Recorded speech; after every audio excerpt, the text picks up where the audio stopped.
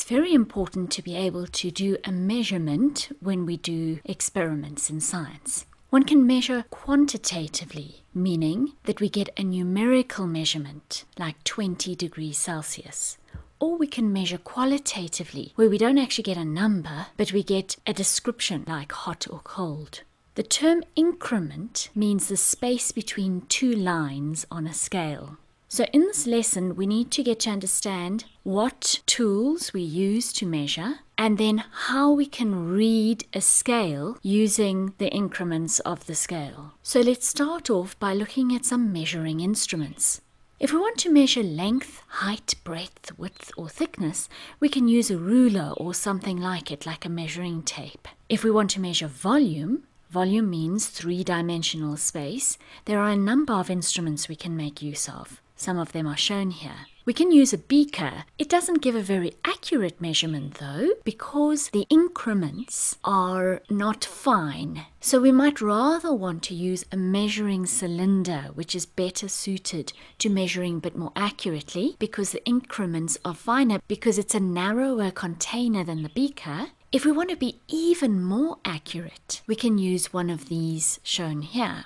This one is a pipette. This is a handheld pipette. In the laboratory, you might rather have one which you suck with your mouth with. This one you suck by pressing a knob, whereas the one you probably have in your laboratory, you suck with your mouth. You put your mouth to the pipette's mouth and then you suck up. You have to be very careful that you don't actually swallow some of the liquid, and it's not such a good idea to do this with a dangerous liquid like concentrated acid. Now, a pipette measures up, sucks up a certain volume of fluid. So you can get a 10 milliliter pipette, maybe a 100 milliliter pipette, depending on how much you're wanting to measure. With the one which you use with your mouth, you suck up the fluid to above the level. Then you stop the mouth of your pipette with your thumb and you gradually open up a space between the mouth of the pipette and your thumb to allow some air in, which pushes down the level of the fluid until it reaches a specified mark on the pipette. You must make sure the bottom of the meniscus of your fluid is on that mark, and then you will have sucked up and measured a particular amount of fluid according to what the pipette says. If it's a 5 milliliter pipette, for example,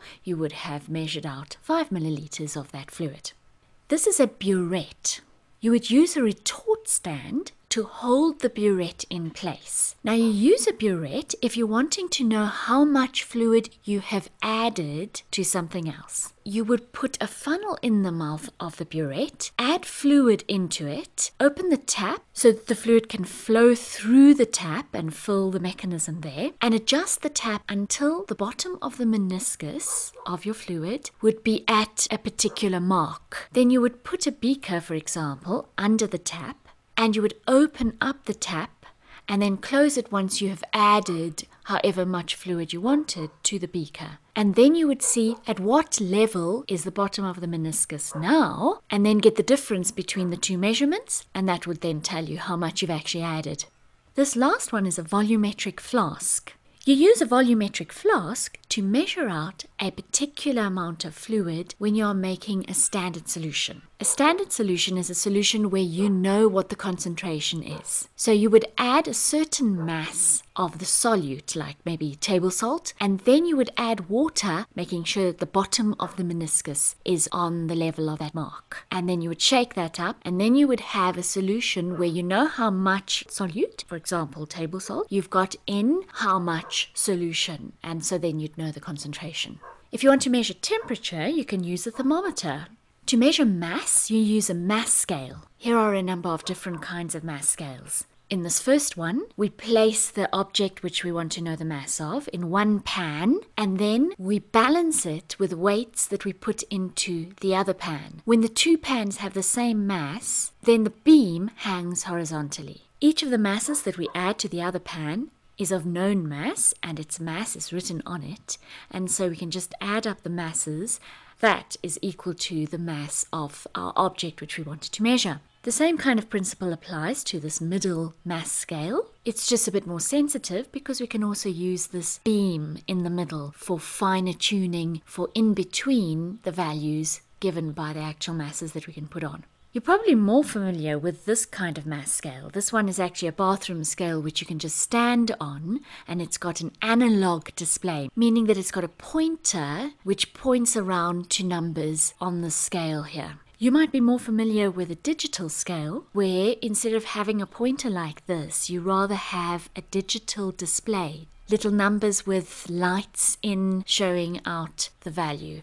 And so, of course, that is another way of measuring mass with an electronic scale, and in a way that makes measuring fairly easy. Here we have the instrument for measuring weight. It's called a Newton meter, also called a spring balance. You hang the object you want to measure onto this hook, and then gravity pulls the object downwards, stretching the spring that's inside the Newton meter. And there's a little marker at the end of the spring, and that moves as the spring is stretched. And then you can read off the value on the scale. Then to measure time, of course, we can use a watch or a stopwatch. This is a digital stopwatch that I've got here. You press the button to get it started, then it starts at 0, and then it counts up the seconds from the instant that you pressed the button until the moment that you press the button again or press the stop button. And then the value that it tells you there is the time interval between when you started and when you stopped the stopwatch.